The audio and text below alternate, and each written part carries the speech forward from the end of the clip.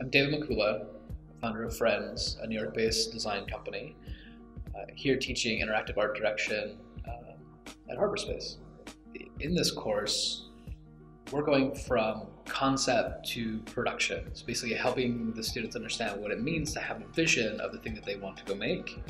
and be able to tell the story, visualize the story, understand how people will interact with it and why it's valuable, why it's exciting, as well as how to translate this vision into actual design elements to bring it to life. And that's also including feedback and taking into account like stakeholders and other people's agendas and making sure that they can see their vision from point A to point B. The things that need to be taught in interaction design more often,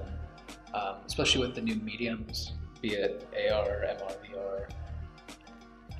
and the new types of input devices, the new types of outputs, the different types of feedback you give to a user, range of things that used to be very, very simple, very flat, two-dimensional devices, and now everything is kind of changing. And a lot of interactive art direction is no longer in the web, it's in physical installations, simple touch screens, or like new types of displays, or physical objects that move with technology, and the technology is invisible.